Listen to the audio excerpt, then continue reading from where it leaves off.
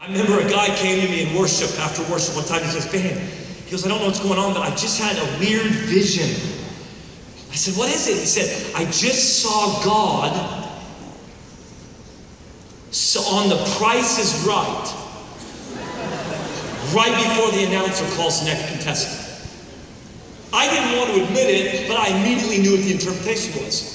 Because when I was 15, summer before my sophomore year, I may or may not have watched that show a lot during the summer. It was every morning, 10 o'clock, Price is Right, and I may or may not have watched General Hospital with all my children. But listen, that's another issue. And I've seen this show so many times. And when I watched it, it was Bob Barker, the announcer was Roddy, and it was the same thing every time. When right before they're about to call a contestant, Roddy goes and gets the thing or whatever, everybody's on the edge of their seat. They're all just here, and it's all like, they're all jacked up. I mean, they're hyped. This is what they're here for. Their life has come down to this one moment. Everything they've been working for right now is all culminating to this one moment on The Price is Right. They're all there. They're like, "This happened today. I know what's going down. He's calling my name. I can feel it. Can you feel it? Because I can. It's happening." And everybody's got like, they're like, "I love Bob Barker. Kiss me, Bob Barker." They've got all these shirts on, and they're just on the edge of their seat. This is happening. This is going down. I know it. And then all of a sudden, Roddy gets on. It says something like, "Susan Johnson, come on down. You're the next contestant on The Price is Right." And the cameras don't know where she is, so they start panning the crowd. And they find her quickly. You want to know why?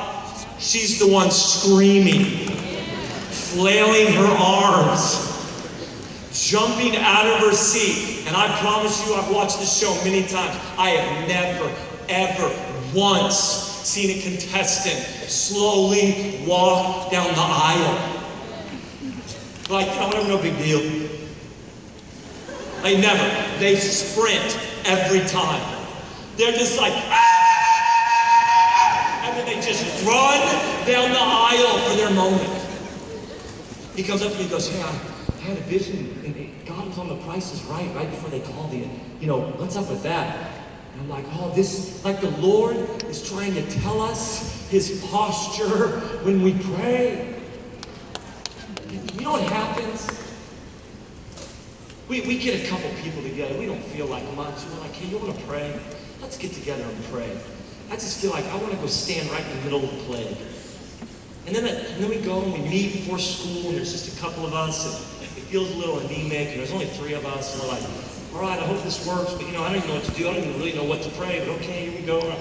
God, I just pray you come and visit our campus." And you know what's happening in that moment? God's on the edge of His seat in heaven. And He's just like, "Well, this is happening today. Oh, I can feel it. This is going on. They're about to call me. Oh, I know it's happening. They're about to call me right now. I know it." He's got his "I love Atlanta" shirt on. He's like, "Oh, today is the day. I can feel it. I think they're going to gather this morning and pray. I know there's only 3 of them, but it don't matter to me. I'm showing up if they call me. It's happening. I told them I'd come if they'd ask, and so I'm going to come. And I told them I'm near to everybody who calls on me. So here it goes." And then we got our little 3-person prayer meeting. We're like, "God, I don't even know what to pray, but would you come?" And God's up in heaven. He's like, "Ah!" He's high-fiving angels on the way out. Listen, you got to get this picture. We're not trying to convince God. We're His sons and daughters. He stuck us right in the middle of the plague. He stuck us right in the middle of darkness to lift up our voice. Because He responds. He responds. And not only that, God, listen, intercession is that I build a wall. I come right in the middle, right between the dead and the living. And I say, "You, death, you cannot take my generation. Violence, you cannot have my generation. Racism, you cannot have my generation. Sexual perversion, you cannot have my generation." And I build a wall. You know what else it is? I start setting meetings up. I'm the secretary. That's what I am. And you know why? Listen, God, this may be a simple illustration, but God is the guy at the party that comes with you that really wants to meet that friend of yours. And he's standing next to you at the party. He's like, hey, introduce me to your friend. Hey, come on. Introduce me. Who's your friend over there? Come on, introduce me to your friend. Who's your friend? Come on, introduce me. I really want to meet him. Come on. And we're like, okay, fine. And, you know, hey, friend, meet God, and God, meet friend. And this is God. And in intercession, you know what we do? God shows up and goes, hey, listen, that guy, you know, who is that down there? Oh, he's John, you know, he comes from a pretty broken home and doesn't know you. And God's like, hey, introduce me. I want to meet, hey, come on, who's that friend? Introduce me. Let me talk to him. Okay, fine, you know. And then in prayer, we get before God, we take out our scheduler, and we say, all right, God, listen, John, when are you free? God, when are you free? All right, let's make this happen. We set up a meeting. He does it with impossible situations. God all the time is showing up going, hey, is that an impossible situation? Come on, I want to meet him. Seriously, I want to meet that impossible situation. Come on, let me meet him. I'd really like to meet that impossible situation. Come on, introduce me? Come on, introduce me. All right, fine, you know, like, hey, impossible situation, meet God. God, meet impossible situation. Hey, did I hear your friend has cancer? Yeah, come on, I want to introduce me. Come on, introduce me. I want to meet him, come on.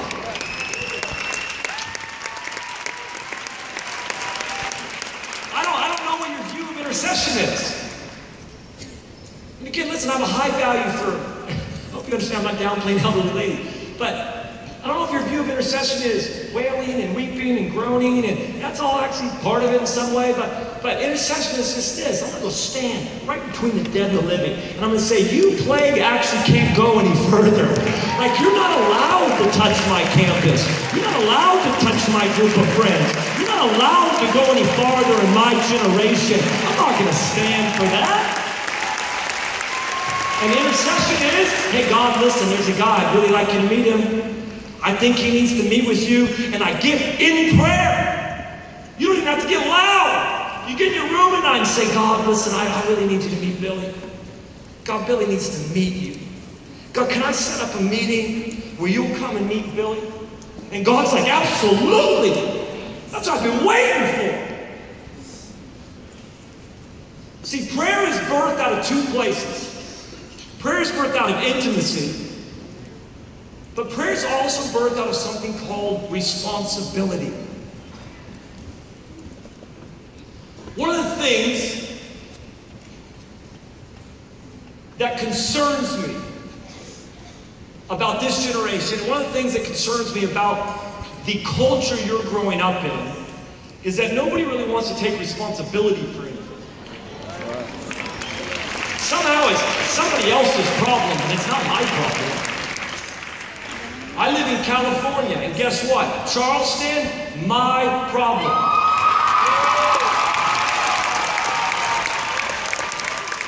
It's not somebody else's. Just because I live in California, it's not somebody, that's my problem. But what happens is this, is that we have this thing. In fact, there's a verse, there's a story where this widow is about to lose her two sons because she's in debt, and the debtors are coming to take them as slaves, as servants.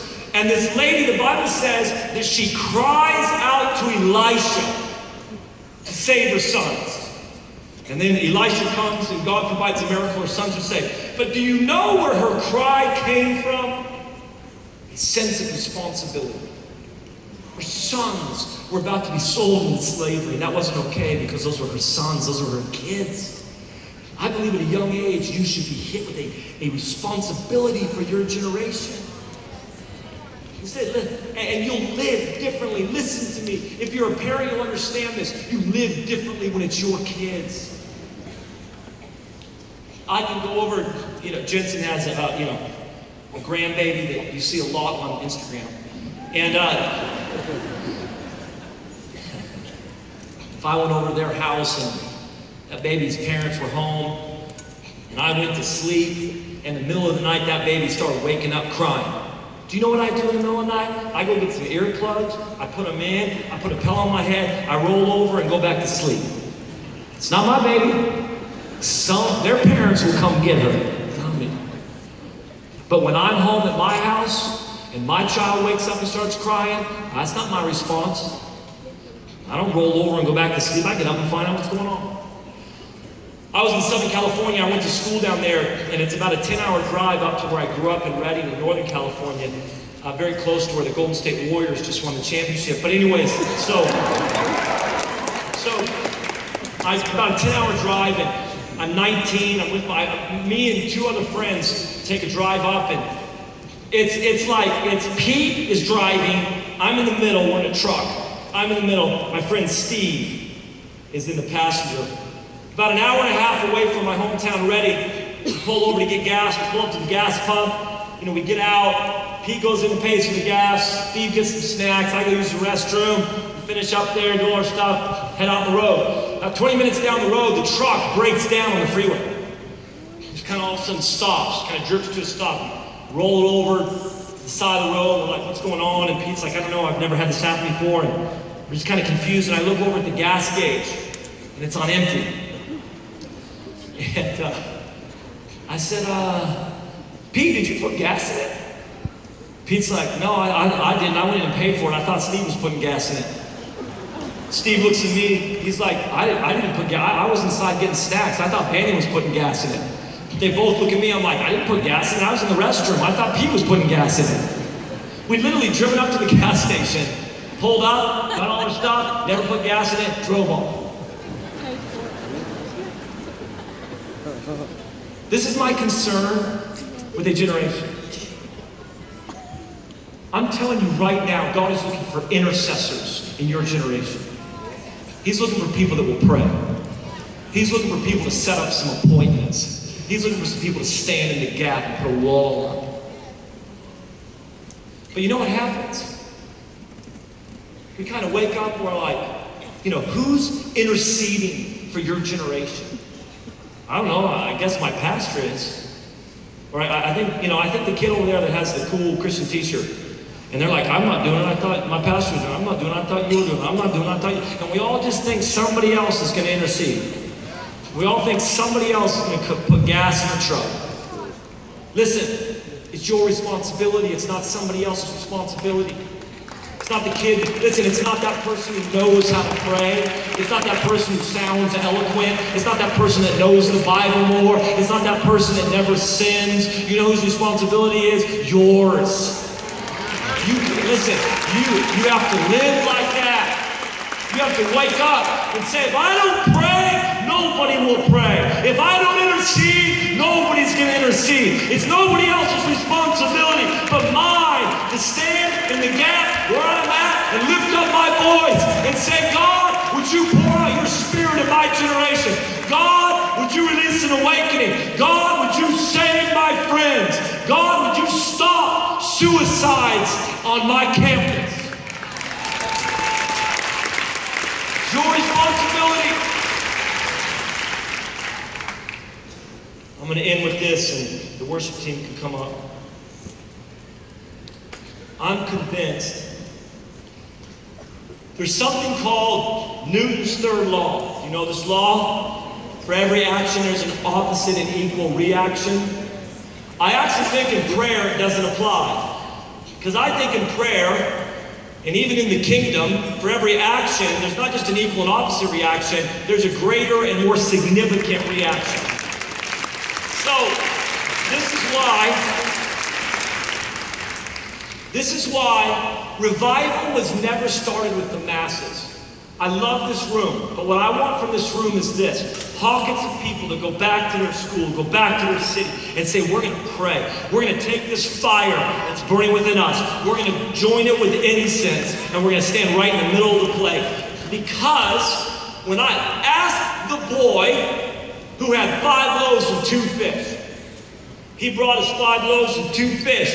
Jesus did not take it and do an equal and opposite reaction. Jesus took it and did a more significant, greater reaction. He took 5 loaves and 2 fish, which maybe feeds 1 or 2 guys, and fed 15,000 with it. That's your life in prayer. But what you have to get is this. What we're going after, and what I want to challenge you with, is that the issue in this room is not whether you're called. Every single one of you in this room are called to lead in your generation. Every single one of you in this room are called to change the world. All of you are. That is not the issue. You know what the issue is? Your response. There's a verse I used to hate because I didn't understand it. Matthew 22. Many are called, but few are chosen. I'd get before the Lord in my 20s. I'd say, God, I don't know what you mean by that. I don't want to be in the many called category. I want to be in the few chosen category. How do I get out of many called in that few chosen category? One of the things I hate in life, hate with a passion, is moving, like physically moving. I hate the whole thing.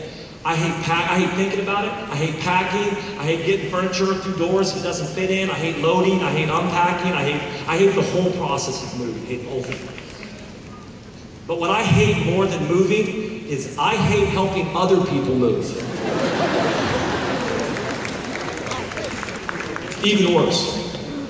People are like, hey, you want to come help me move on Saturday in the middle of August? It's going to be 120, 100% humidity, and you're going to have to move furniture that I'm not even sure how we got in here, and then I'm going to throw a few slices of pizza in as a thank you. And now they call them on Facebook, they call them moving parties. You want to come to my moving party? A moving party? No, I don't at all. But the problem in America is if somebody invites you to move, you're stuck because it is the deciding factor of whether or not you're a true friend. If you're wondering, I wonder if these guys are my friends. Tell them you're moving on Saturday. Whoever comes, they're your real friends. Everybody else is lying and faking. So if you can imagine this, Pastor Jensen, a group of us guys are around, he walks up and says, hey guys, I'm moving on Saturday, can any of you help? And immediately we're all like, oh my gosh, don't make eye contact with Jesus. Oh, with Jesus, with Jensen. Jesus. He's the Jesus of Atlanta. So don't make eye contact with Jensen. And we're like, I know I got something going on Saturday. Something, think, Manny, think. He's looking at me, think. And then one guy raises his hand and says, hey, I'll move. I'll help you move. And Jensen says, well, then I choose you. Listen, here's how it works in the kingdom. God comes into a room like this and says, who will be an intercessor for your generation? Who will give themselves to stand between the dead and the living? Who will lift up your voice in prayer? And immediately people are like, oh my gosh, don't make eye contact with Jesus. I know I got something going on, like that new Beyonce album came out. I'm not sure I can do that, and I just, I don't even know what else. I'm not even getting the Bachelorette or the Bachelor. Let's just leave that one aside. But, and then a handful of people go, yeah, Jesus, I'll be an intercessor for my generation. And Jesus says, well, then I choose you. The reason why many are called but few are chosen is because there's only a handful that raise their hand.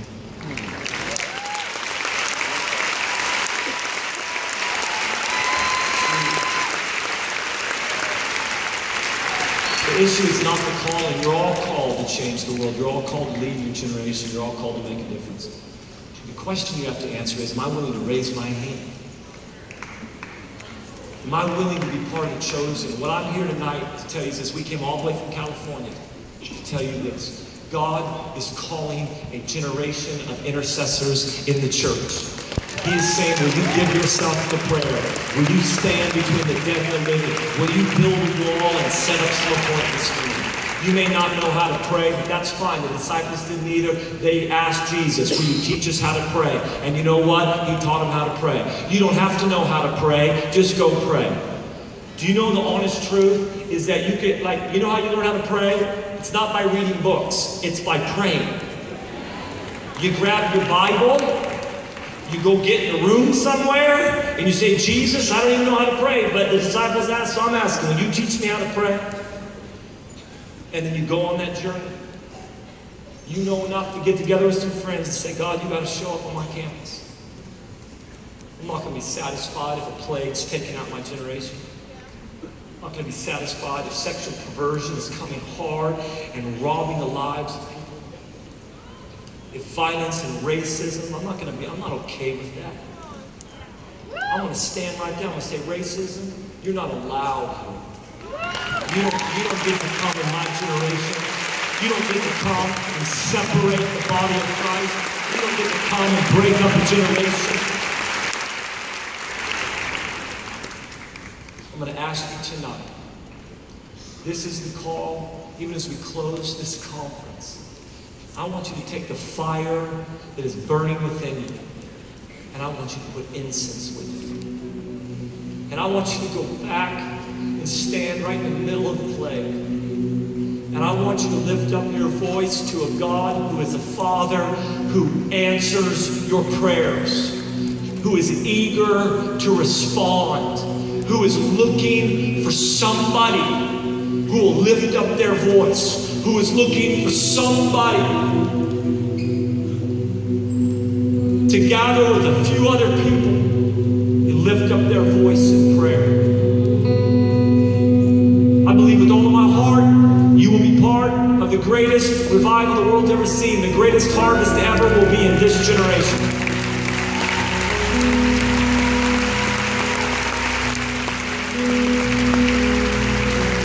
I want everybody's eyes closed. Everybody's eyes closed. We're about to be done. I know some of you have to get on the road. But I'm going to ask this. Here in this room tonight, you're not going to stand before God with your friends. You're going to stand before God by yourself. You're not going to be able to use friends as an excuse. It's you and Jesus right now. He is looking at you. He's not looking at somebody else. He's looking at you. And he's saying, will you be an intercessor for your generation? Will you lay your life down in prayer for an outpouring of the Holy Spirit? Will you stand and build a wall? Will you get up on the wall and be a watchman? Will you set up appointments? He's calling you right now. And the way that you get chosen is you do what I did at 17. You said, God, this is what I want. I've been saved. I was saved before at 17. So I said, God, I want to give everything to you. I know there's 13,000. I know there's a lot of phenomenal peer involvement going on. But between you and Jesus, right now, if you say, I want to be an intercessor for my generation, I want to be one that lifts up my voice in prayer. I want to be the son or daughter of God that says, Jesus, I need you to come. I want you to pour out your Spirit. I want you to invade my generation. I want you to awaken hearts. I want you to move in my time. I want you to move in my city. If you want to raise your hand tonight and respond to the call to be an intercessor, I want you to right now stand up and I want you to lift both hands